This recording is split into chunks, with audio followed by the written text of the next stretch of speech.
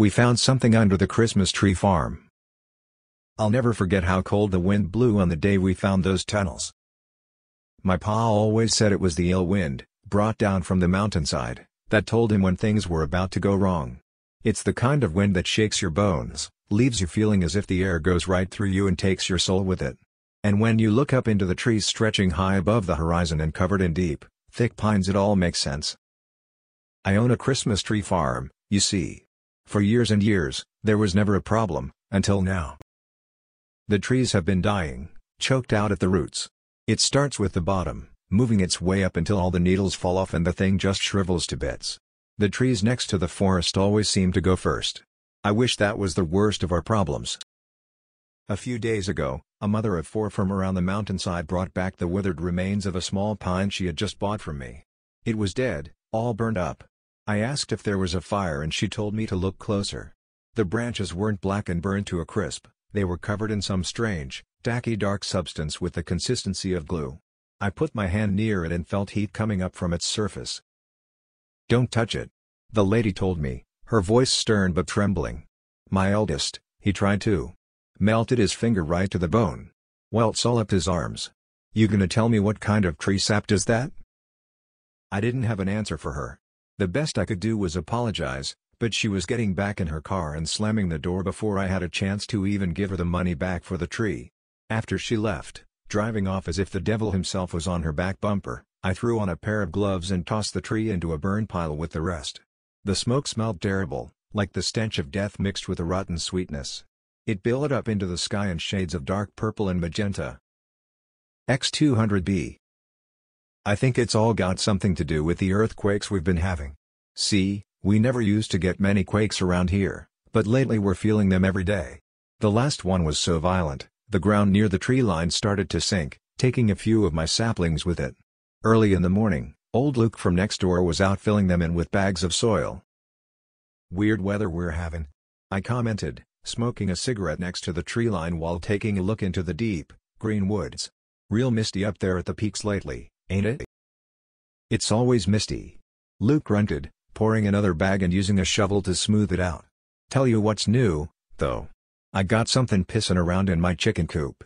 Took out all my hens last night." I breathed out a long puff of smoke. "Shit, man. I'm sorry. What do you think, coyotes again?" Luke sighed, old pale eyes staring up into the mountains. He watched the swirling clouds and shook his head slowly as another one of those bitter winds passed through. "Nah, it ain't coyotes, son," he told me, cutting open another bag of fresh soil. "Coyotes would have eaten 'em." "Something killed your chickens without eating 'em?" I asked. Luke laughed, gesturing to the front pocket of my jacket where I had a box of cigarettes. I handed him one, along with a lighter, and watched him take a couple of puffs before he spoke again. "Whatever it was, it just wanted the heads and feet. Left the rest untouched, couple of 'em are only missing their eyes. Nah, buddy, it ain't the coyotes again. This is something else." That chill went up my spine, only this time there was no wind to blame. Luke and I shared a long, uncomfortable stare before the old man pointed at the saplings at the edge of the forest where my farm and the woodlands met. "You got a blight on your new trees," he said, taking another slow drag from the cigarette. "I can help you dig 'em up before it spreads to the rest. Dirt's frozen, a shovel won't do. I've got an excavator out back. Tomorrow evening, 7 o'clock? "Yeah," I murmured, my gaze still fixed on the mist hovering over the green mountain peaks. "Yeah, Luke, that would be great. I'll pay you for it." "No need," the old man said, grunting as he got back to work. "It's what neighbors do in times like these, buddy. It's what neighbors do." That night, we had another one of those earthquakes.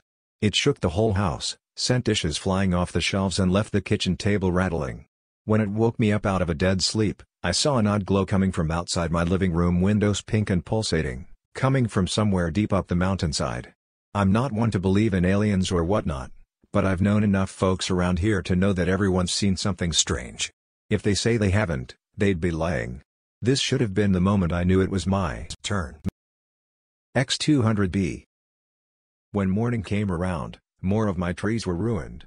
The needles had fallen off, the branches were brittle to the touch, and that dark sap was rolling down the bark into the snow beneath. The forest had it too, Some kind of strange blight I had never seen before, turning the pines sick. No one stopped to buy a tree that day. That night, at exactly 7 o'clock, old Luke came by with his excavator and we decided to start with the biggest trees first. When he got the bucket down by the roots, the metal began to squeal in protest, as if met with something powerful and immovable. It took a few tries and some unexpected dents to the machine, but at last, a thick and gnarled circuit of plant life was dragged out of the earth in long, twisted cords. Those roots seemed to go on forever, forming a dip in the earth all the way back to the forest. "That's what I thought," Luke shouted from out of the window of his machine. "It must have started in the woods, then spread to your saplings when the weather got cold.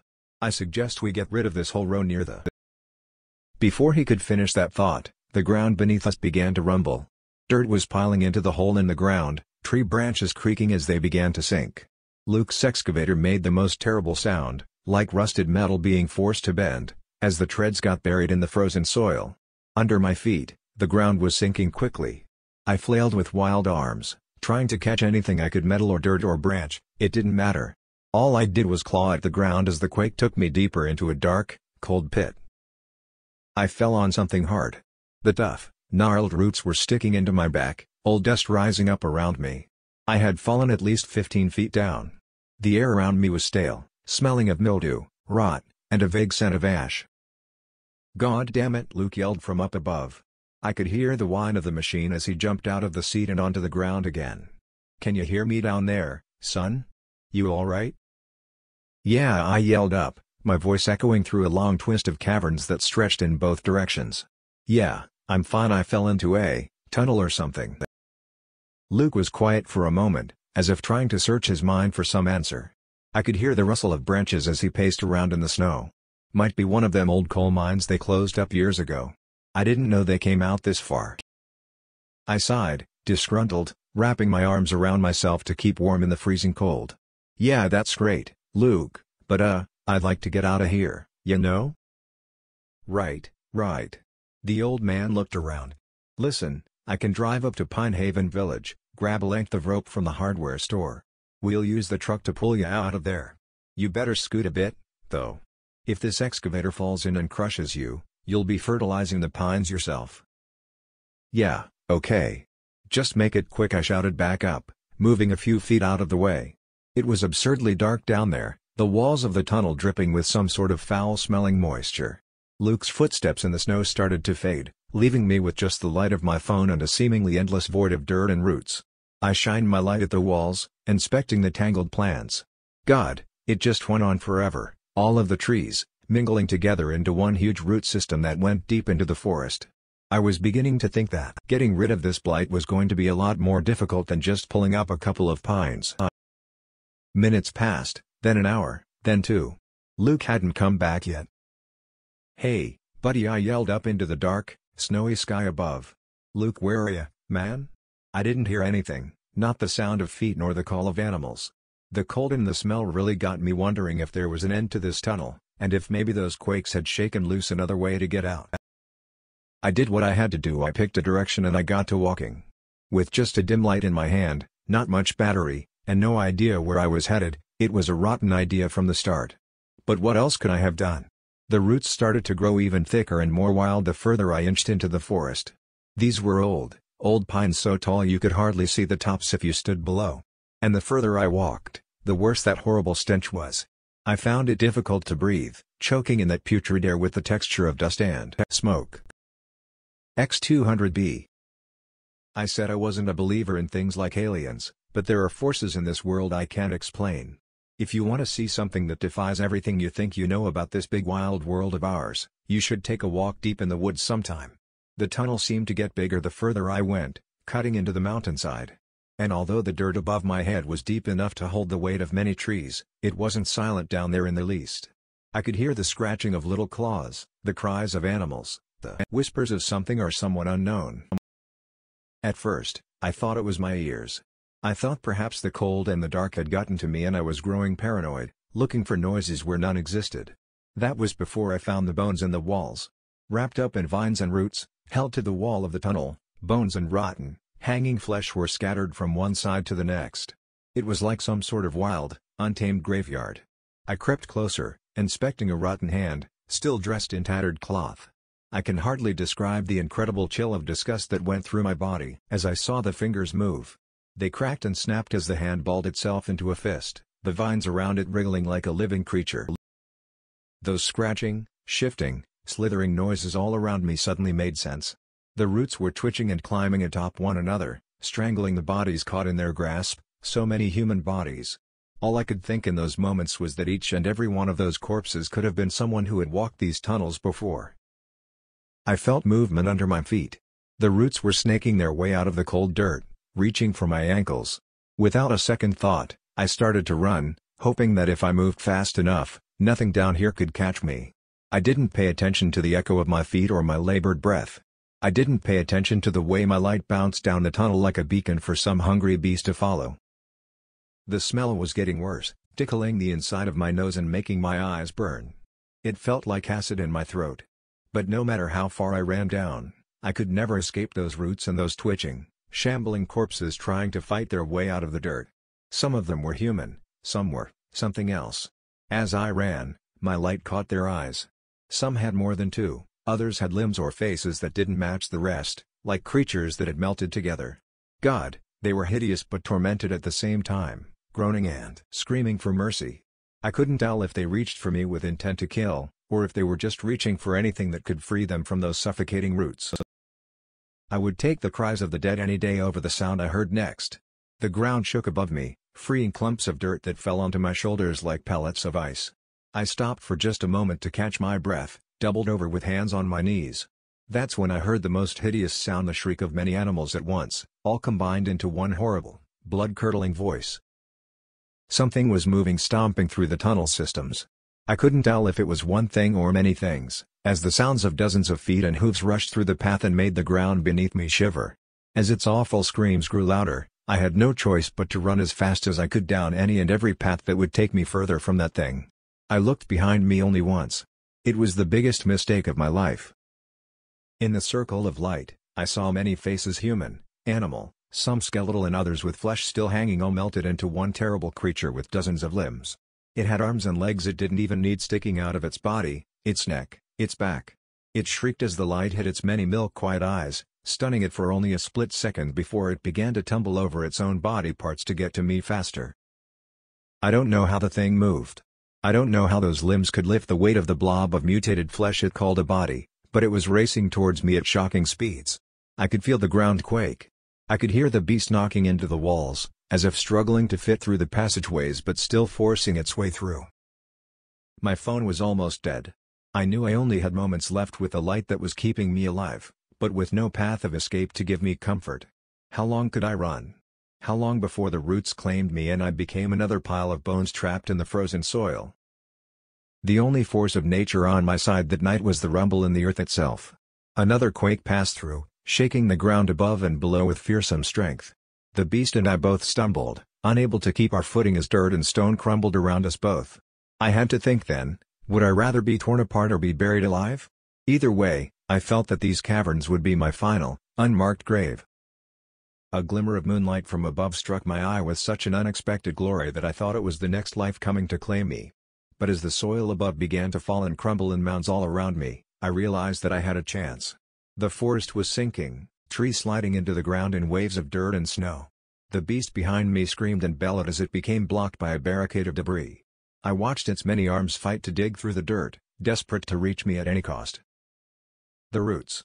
Those twisting, gnarled roots reached all the way up to the forest floor. I dropped my phone, leaving the precious light behind, freeing both hands so that I could climb my way out of this stinking hell. The quakes rocked me in one direction and then the next, all while vines wrapped around my limbs, my ankles, my neck. They were trying to drag me back down. The beast behind me shrieked loudly into the night air, pushing its way through one limb at a time. I had only seconds to get to the open air before I would be lost to the forest forever. Adrenaline, fear, and panic lent me enough strength to tear my way through the vines and roots until I could feel the cold snow against my hands. Painfully, I dragged my aching body up onto the ground until my knees hit the forest floor, where withered plants continued to crawl their way up my legs and squeeze the life from me. I tore at them furiously, ripping them to pieces and tossing them like dead twigs into the trees. The ground still moved beneath me, But it wasn't the earthquakes anymore. That beast was trying to claw its way out, too big to climb but big enough to collapse the soil around it. I picked a direction and I ran, feet flying as fast as they would possibly take me. I didn't know where I was going, only that I wasn't satisfied until the world around me was silent and empty. Every day, I regret looking at that creature. I regret walking down those tunnels, attracting its bloodthirsty attention. When I close my eyes, I can still see it shrieking and lumbering through piles of bones and roots. I sometimes wonder if it's still out there, still searching, still waiting for me to fall one last time. X200B. When I broke the tree line, I didn't know where I was. I stood at a long stretch of road, winding around the mountainside. In the distance, I saw the tiny shimmering lights of Pine Haven Village. And even further up the green piney peaks, I saw a heavy bank of fog beginning to roll through the forest, covering everything it touched in a blanket of gray. There was a siren. It was distant and soft, ringing out into the night air with an eerie echo. From far away, I watched the little lights of the town begin to disappear one by one as the fog bank overtook it, swallowing it whole. I don't know how long it took to make my way back home. I walked through the night, following the twisting road until I could see Luke's old red barn. There wasn't a single soul on the road, no travelers, no neighbors, no trucks. It was just me, the mountain, and the ill wind. Luke hasn't turned up yet. His excavator is still stuck in the ground on my property, half buried in the soil. There's a layer of that dark, tacky fluid all over it. His truck is gone, his home is empty, doors left unlocked and animals still where he left them. I've been tending to the farm while he's away, but, well, there's no telling when the old man will be back. I'm leaving as soon as I can, moving on to something new. To tell you the truth, I can't look at the pines anymore without feeling sick to my stomach. When my eyes catch the view of the tree line, all I can think about are the tortured faces of the dead and the shambling limbs of an incomprehensible beast. I wonder if it was all a part of my imagination or some sort of terrible dream, but then that ill wind blows again. I think back on what my old man said, about the wind and misfortune. Bad things are coming. It's right around the corner, waiting between the trees and perched on the mountaintops, watching over us from within the fog. I don't know what it is. I don't think I'll ever understand. But what I do know is that I won't be here waiting around when it shows up. But maybe, before I leave, I should fill in those holes first. I don't like the way they seem to get a little deeper every day.